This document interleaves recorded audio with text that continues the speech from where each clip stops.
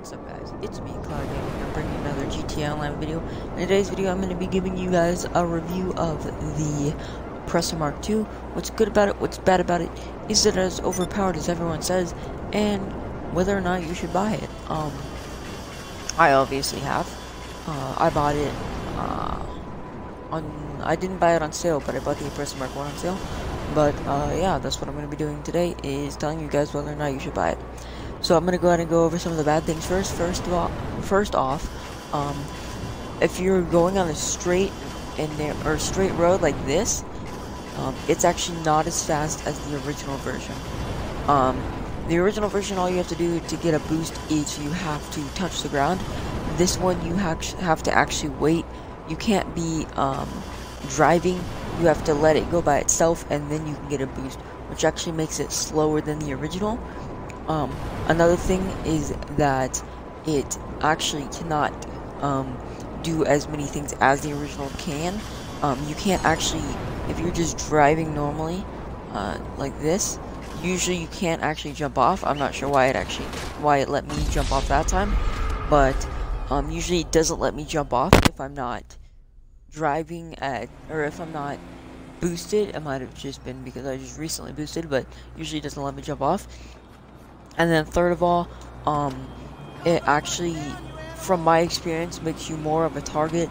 I guess, well, I don't guess, but I know that, from what I used to think,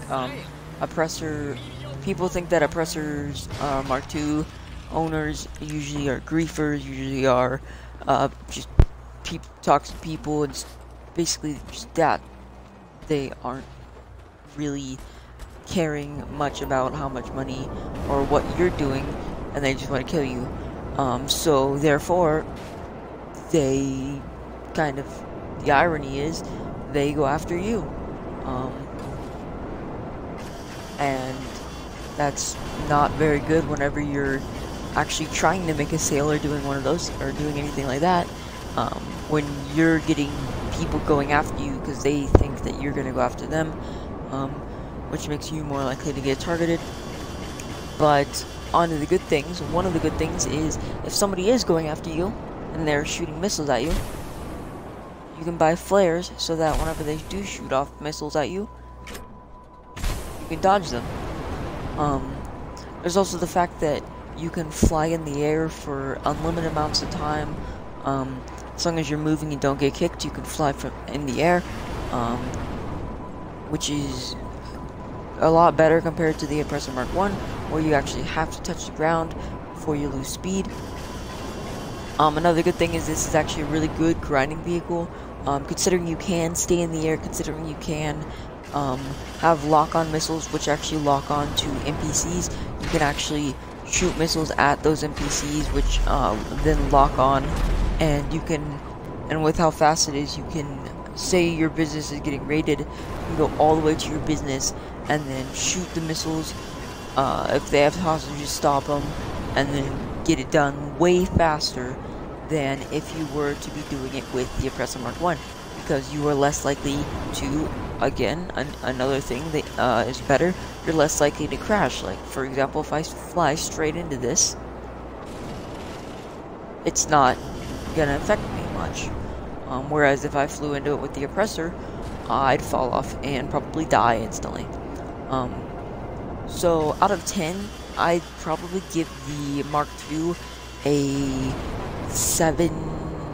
I'd give it an 8, actually. 7.58. 8.